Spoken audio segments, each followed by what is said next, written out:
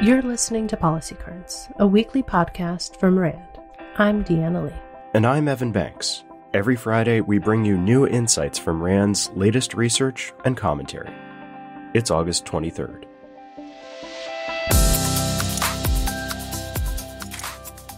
If COVID-19 was a test of the world's ability to defend against new pathogens, then humanity failed. That's according to Roger Brent of the Fred Hutchinson Cancer Center, RAND researcher Greg McKelvey Jr., and RAND president and CEO Jason Matheny.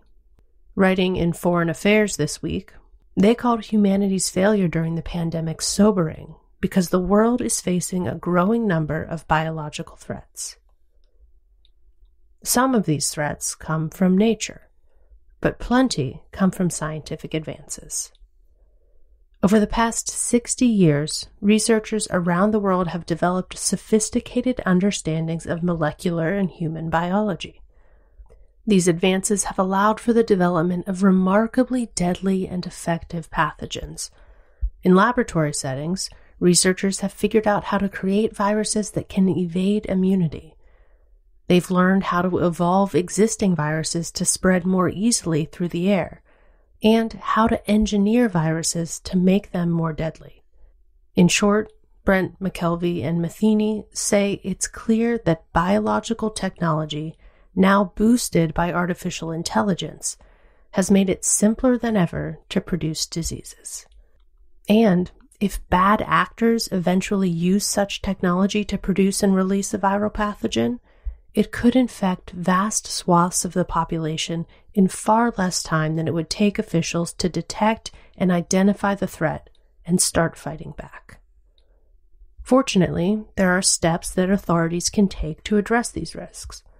They can construct systems that can rapidly develop vaccines, antiviral drugs, and other medical interventions. Policymakers can also take steps to make it harder for pathogens to spread. They could start by creating bigger stockpiles of personal protective equipment now. Masks, gloves, and respirators are key to stopping virus transmission, so officials should sign preparatory contracts for such items. And there's one final way to reduce the risk of biological disasters, one that goes beyond plotting responses and defenses. That is for officials to better govern new technologies. In fact, this may be the only way to actually prevent a mass biological attack, the authors say.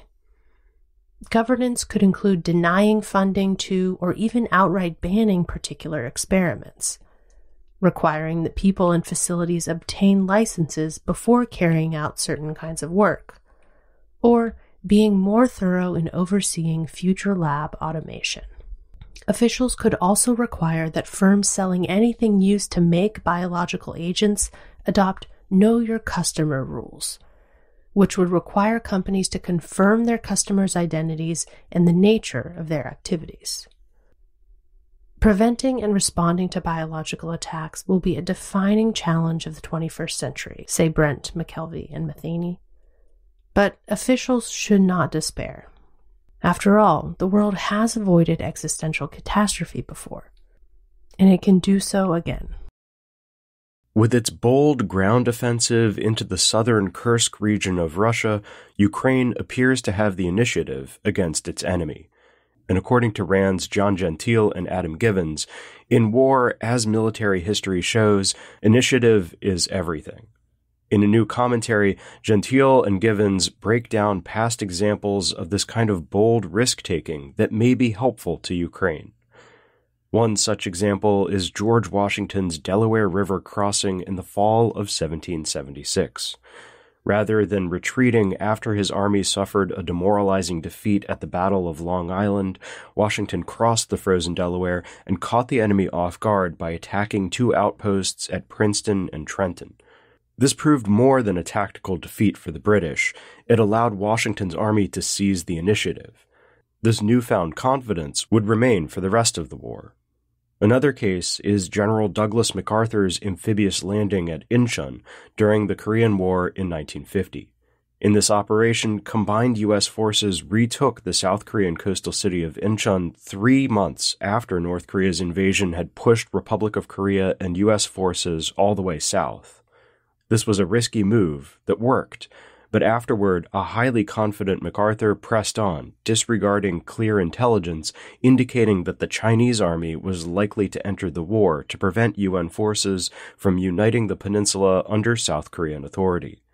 China did just that, and by 1951, the war stalemated.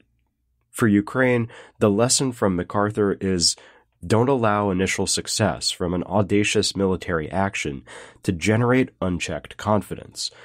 Don't become so convinced of your proficiency that you disregard the capabilities and intentions of your enemy. So, Ukraine's audacity has generated a bold advantage. If Kyiv follows its risky operation with obtainable objectives, then it can still win its war against the Russian invaders. Last summer was the hottest on record, and 2024 looks to be hotter still. When temperatures become extreme, air conditioning provides temporary relief and helps prevent illnesses and deaths.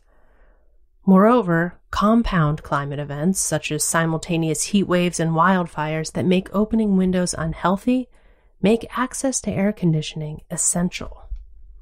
But AC is a double-edged sword, says RAND's Lena East in Calabria. Most AC units run on electricity generated by burning fossil fuels. That leads to more emissions and, consequently, further contributes to higher global temperatures and more frequent heat waves. That's why current AC strategies must be understood as a necessary band-aid, not as a lasting solution. Building resilience to extreme heat requires multi-pronged efforts and a balance of immediate and long-term strategies. For example, transitioning to renewable energy such as solar can break the current air conditioning feedback loop. Urban green infrastructure and nature-based solutions such as trees, parks, and landscape features that deal with stormwater runoff can dramatically cool temperatures while also increasing pollinator habitats, improving water quality, and providing social and economic benefits. These efforts can help lower temperatures, which means that air conditioners won't have to expend as much energy, fossil fuel or otherwise, to cool the indoors. Initiating behavioral changes at scale could also help. For example, schedules could be adapted so that people work during cooler parts of the day and rest during peak heat. This would reduce heat exposure and demand on the electrical grid. In turn, it could help lower the likelihood of blackouts that amplify heat mortality and morbidity.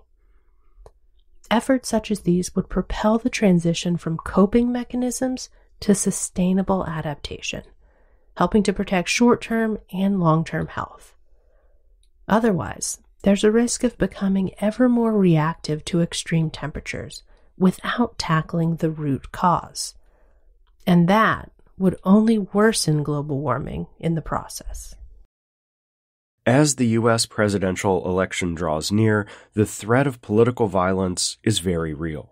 In fact, says RAND's Brian Michael Jenkins, not since 1968, a year marked by assassinations, division, and widespread rioting, has the threat loomed so large. Fortunately, there are ways that federal, state, and local officials can safeguard candidates, election workers, voters, and the electoral process at the heart of American democracy.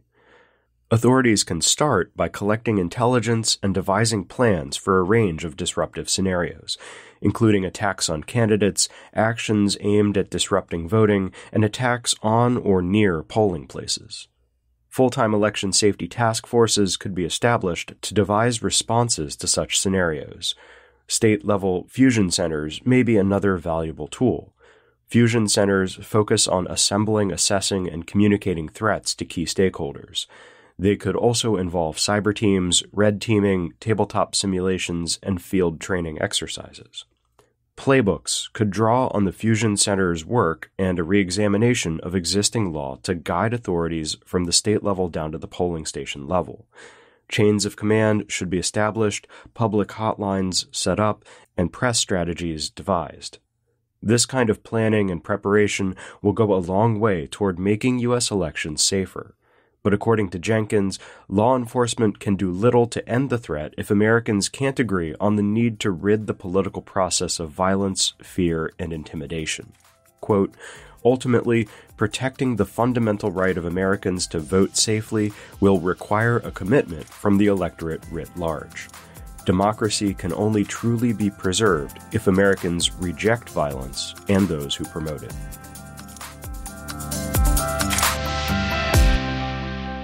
That's it for this week's episode. If you'd like to learn more about what we discussed today, check out the show notes at rand.org/podcast. We're off next Friday ahead of the Labor Day weekend, but we'll be back in your feeds on September 6th. We'll see you then. RAND is a nonprofit institution that helps improve policy and decision-making through research and analysis.